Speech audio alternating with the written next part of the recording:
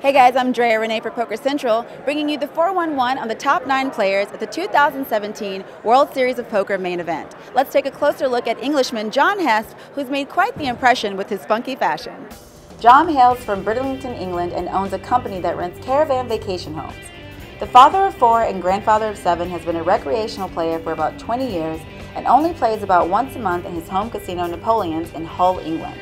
He only has a little more than $2,000 in tournament earnings, and now his Hindemob will have another $1 million added to his name. Hesp has made quite the impression in his colorful jacket and Panamanian hat. He said, "Would you like to borrow my jacket and shirts to go through?" And I said, "Oh, sure, Dave, why not?" Never thinking anything of it. Right. The day before I was due to fly, he brought them round, laundered, ironed, on hooks. I said, "There you go." The wardrobe became his lucky charm and made for some exciting views for the poker fans. As a former salesman, Hesp says he can get a read off some players from body language and communication.